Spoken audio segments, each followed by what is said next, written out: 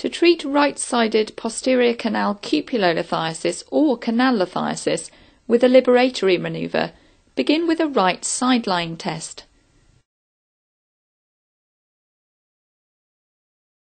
Wait for the nystagmus to die away. Now, instead of sitting the patient up again as you did when testing, move them quickly so that they are lying on the opposite side. It is important to keep the head 45 degrees to the left to keep the right posterior canal in the plane of motion. The patient may well develop nystagmus again.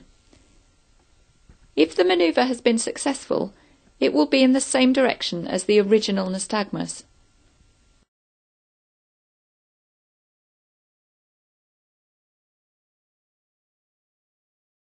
Once any nystagmus has died away, sit the patient up slowly. Be careful as they may spin again on rising.